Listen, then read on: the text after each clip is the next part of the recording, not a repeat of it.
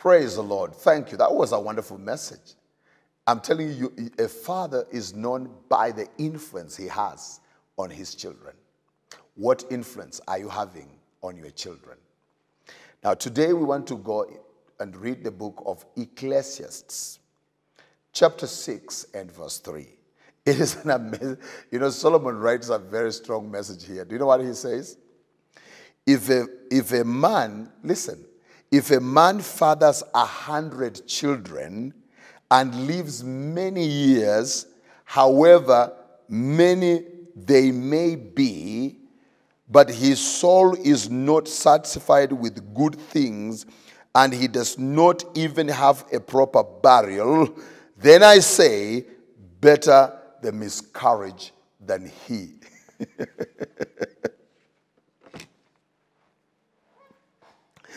This is an amazing thing that Solomon is telling us.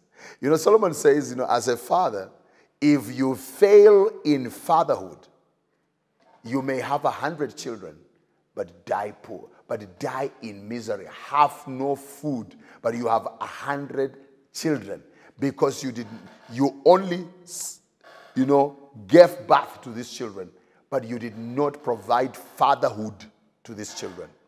And he says, even when you die, you will not have proper burial. You will not have proper burial because there is nobody.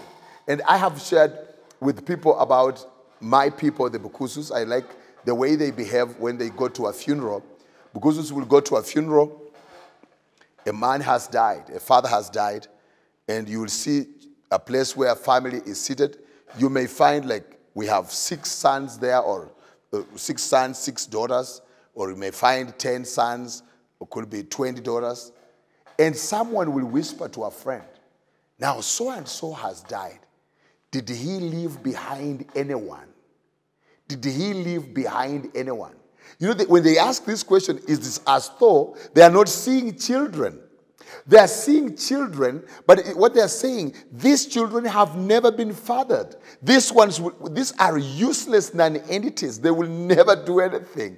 In fact, if their father left behind anything, any property or land, they are going to sell everything. These ones they are not prepared.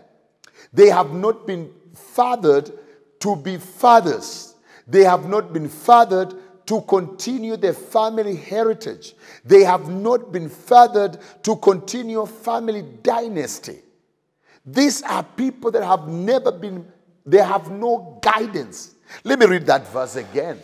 Oh my. It says, if a man fathers 100 children and lives many years, however many they may be, even if you had so many, you had 100 children and lived for so many years, but yet failed to play your role as a father, your soul will never be satisfied with good things. And you will never have a proper burial. Never have a proper burial. And Solomon says, it would have been better if you were a miscarriage. Isn't that a very tough statement? Solomon is saying, if you cannot be a good father, the best thing that would have happened to you was that you shouldn't have been born. You should have been a miscarriage that never saw the sun, a miscarriage that was never given a name, a miscarriage that has no memory. Because you will disappear. Even though you lived for 100 years, but you will disappear as though you never lived. Because the very little that you left behind, because you did not father your children and train them properly, even the little that you left behind, including your own grave, will be sold. It will be owned by other people, and your children will be scattered and they will become vagabonds. Not because of their mothers, but because you as a father did not play your role of providing fatherhood to your children.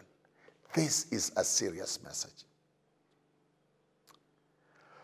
Oh, Heavenly Father, in Jesus' name, help each one of us to be fathers. So that, Lord, whether we have one child or 100 children, that we'll raise them properly. So that, Lord, good may be in our lives, and that our end may be gracious, may be glorious. We ask for forgiveness, Lord, for not having done what we ought to have done. And Lord, fill us with your nature and your character from today. In Jesus' name we pray. Amen. This broadcast was brought to you by Angelos TV. To continue enjoying this spiritual nourishment, click on subscribe button below. Click on the notification bell to become the first to know when we upload another video. Thank you and see you in our next broadcast.